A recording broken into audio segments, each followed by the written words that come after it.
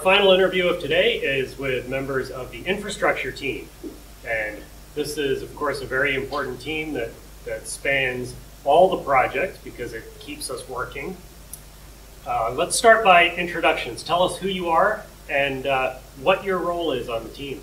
Sure. Hi, I'm Clark Boylan. I'm currently the infrastructure PTL. That basically means I get to do some of the organizational duties for the team. I've been working on OpenStack and specifically with the infra team for almost 6 years now, I believe. So I've been around doing this for quite some time. And my name is Paul Belanger. I am a core member of the infrastructure team. I don't get to do any of the organizational stuff, which is kind of awesome. So I too have been contributing since 2012 to the infrastructure team, but only until 2015 is when I actually got hired on by Red Hat to work full time contributing to it. But yes, it is awesome. Now, you're of course not like the others, in that you don't produce a product. Do you all work on a 6-month cycle, or is that sort of imposed upon you, or how does that work with you guys? It is a little different. It's almost like our cycle is kind of offset from the other cycle because we're providing the services that the developers use. That means we can't do our major updates, major changes during crunch time for the developers. So we end up offsetting our cycle to be kind of like right near the end of a cycle and the beginning of the next cycle. We typically get about a month window where we can kind of go and turn knobs and upgrades and hit things with a hammer and get them into the shape we want before the rest of the project, the rest of OpenStack is gonna really need those things to be in tip-top shape for their release cycle. And what knobs are you turning this time? So what do we got this time around? The biggest thing, I guess, is the Zuul v3 deployment. We got that rolled out the first time around early in the cycle. We've since then been improving and iterating and fixing bugs, adding missing features, and so on, to the point where we're hoping that we'll have a release, an actual Zuul v3 release here in the next couple weeks. Yeah, I've actually done 2 interviews with the Zuul folks. One about Zuul and one about how Zuul is being used in the wild. So that's pretty cool to watch. And more of the things I think that might not be user facing to the community is we've done Garrett upgrades to code review systems, and more specifically from our point of view, we do control plane upgrades to the projects.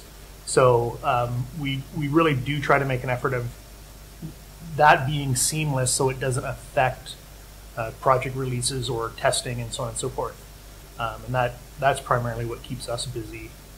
So upgrading from Ubuntu Trustee to Ubuntu Xenial, rolling kernel updates for Meltdown and Spectre and so on and so forth.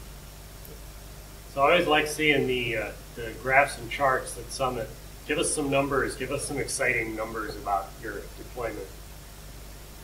So I think during Meltdown patching, we had over 100 servers in our control plane. They all run on top of OpenStack, so we're dogfooding the project that we helped produce. Yeah. Trying to remember numbers of how many jobs we've run. We're still at peak over 20,000 jobs per day during busy days. We have about 1,000 node capacity of those jobs that are dynamically building across 5 cloud regions. Specific to the upgrades from Trustee to Xenial, that took about a week. We did a virtual sprint for a week across multiple members, community members, and multiple time zones.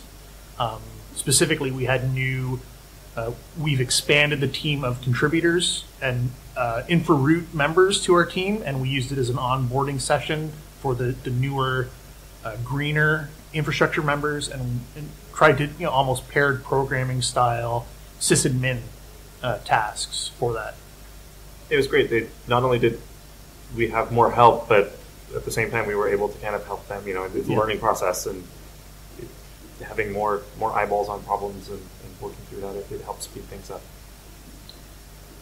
what do you wish that the projects, the developers on the projects, knew about the infrastructure and how to interact with you? Oh, that's a good question. So, go ahead. I was going to say, I think over time they've done a really good job at understanding how the machinery works, because it is a complex piece of machinery. And specifically to the Zool v3 discussions, as you said, you've had 2 interviews, and more common. People are understanding how Zool works and Node Pool, and it's not this black box of CI, CD that they just throw something in and expect something out. I personally find a lot of the community does take the time and energy to learn something about that. They do. I think another thing is, at times, I think the rest of the project can feel like, maybe we need to leave Infra alone, they're busy, or, and at times that is appreciated, but at the same time, we're here to ultimately to help the developers get their jobs done. And so if there's something that they feel they could get help from us with, they should, feel willing to come and approach us. We reachable via IRC or email, or even here at these events, drag us down in the hallway or drop by the room that we're hanging out in and ask. And we're ultimately, that's what we're here for, and more than happy to help out and assist where we can. There's so much that happens day to day, but it tends to be fairly. It's operating a large complex system. There's constant little things that break or disappear or fall over. I think one of the things I'm excited about that we're starting to get into over the last couple weeks is multi-arch support. Lenaro has come to us with a little bit of ARM64 resources, and so we've got our node pool tooling, which builds test images and boots them in clouds. We started the work to actually boot in an ARM64 environment, with the goal being, we'll be able to run some set of tests on there to make sure that OpenStack is working in that way. So that's exciting, just because it's something new, and we can prove that the tooling does support it, and we can show that actually by doing it, rather than just waving our hands and saying, hey, yeah, it should totally work. Well, yeah. And then more traditional stuff of scheduling the newer LTS images for testing, such as Ubuntu Bionic. We need to jig our tooling to ensure that we can produce images. And then the fun of what does it look like to migrate all of the projects from a Xenial LTS to the newer LTS while still supporting older stable branches. That tends to take a little bit of time and thinking around that, but once the technical stuff is done. There's also been work to get a rolling Linux distribution supported in our test environment. So one of the things that is exciting is we now have a rolling release Linux distribution in our system, OpenSUSE's Tumbleweed.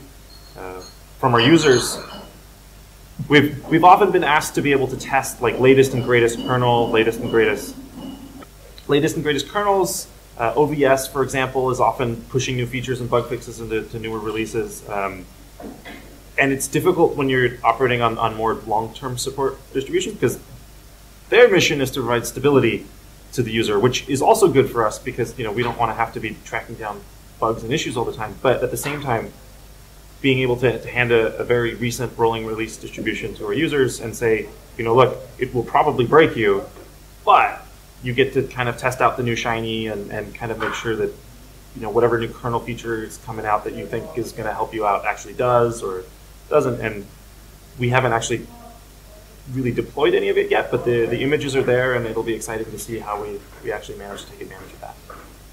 And then I guess the final one that I had was to continue on the trend of us onboarding 2 new users this term. We still, like Clark says, we're very approachable. If you're interested in sysadmin, debugging, troubleshooting, this complex system is probably the perfect place to get involved with that. There's always something new to work on.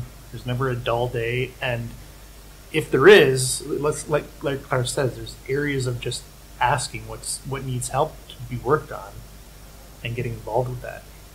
Thank you so much, and I look forward to talking with you again 6 months from now. Cool. Well, thank you. Great, thanks.